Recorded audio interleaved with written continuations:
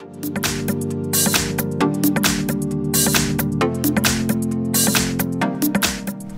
I have REALME Narzo 20A, and today I'm going to show you how to remove screen lock from this device in case if you set yourself PIN, password or pattern and unfortunately you forget the key and you can't unlock your device. So what can you do in this kind of a miserable situation?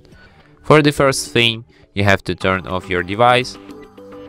After it turns off completely, what you'll have to do is to hold down combination of keys, volume down and power key at the same time for a couple of seconds. After you see the screen turning on, you can release power key and keep holding only volume down. After you see the small letters here saying recovery mode, you can release all keys.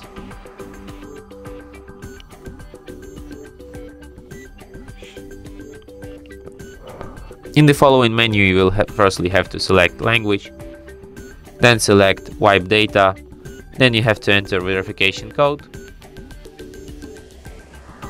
and then select format data, and then confirm by tapping format. After a few seconds, data will be wiped, and then you have to select option reboot, and after that your device will be restarted in a few minutes. And that's it. Thanks for watching. If you find this tutorial useful, don't forget to hit that like button and subscribe to our channel.